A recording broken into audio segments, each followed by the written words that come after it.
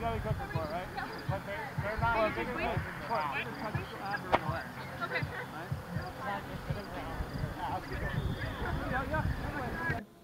Here with Maggie Gibbons, a freshman on the UMC women's soccer team from Grand Rapids, Minnesota. Just how did the first practice go today this morning for the soccer team? I think it went well. It went by really fast actually, even though it was like 2.5 hours long.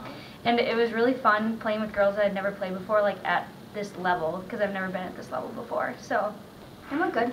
Just talk about being able to rejoin some of your former Grand Rapids teammates with Delaney Cohorst and Carrie Shepard, and just how does that feel to be right back with them after, 1 year absence?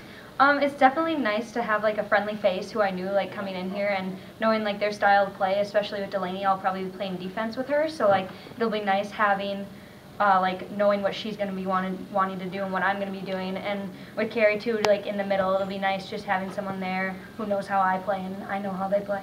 Just talk about some of your goals for this training camp, just in terms of getting better and just more acclimated to the college environment. My goals probably are things outside of soccer right now, like managing my time and going to bed on time and eating, because I kind of have to like force myself to eat sometimes, just because like I forget because I'm so busy. And so I think with the college athletics, I think that time management is what I need to learn the most. Thank you. Okay, here with Cayla Bendel of the UMC women's soccer team, a senior captain for the Golden Eagles. Just how did the first day of practice go this morning? It went really well. We had our fitness test, and it's a good base to start off of. We definitely need to improve, but we have a whole week to do that. And I think when we got out scrimmaging, it looked really well. We have a lot of talent coming in with the freshmen.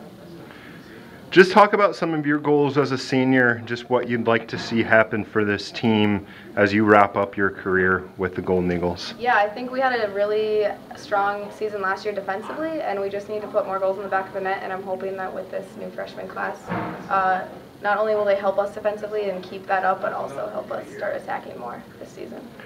Just talk about, what you guys have going on the rest of the day, and just, yeah, in preparation. I know your first scrimmage will be, I think, next Monday at Wisconsin River Falls. Just what do you hope to get done here in this next week as you, get ready for that scrimmage? Well, as I said, we're a really defensive team, so I think most of the next few days we really need to get everyone on the same page defensively. So we'll start with some 1v1 defending this afternoon, and then build that up to an entire team defense by the end of the week. And then after that we can move on to like formations and then some attacking, and hopefully in that first scrimmage just kind of get all the kinks worked out of everything. Okay.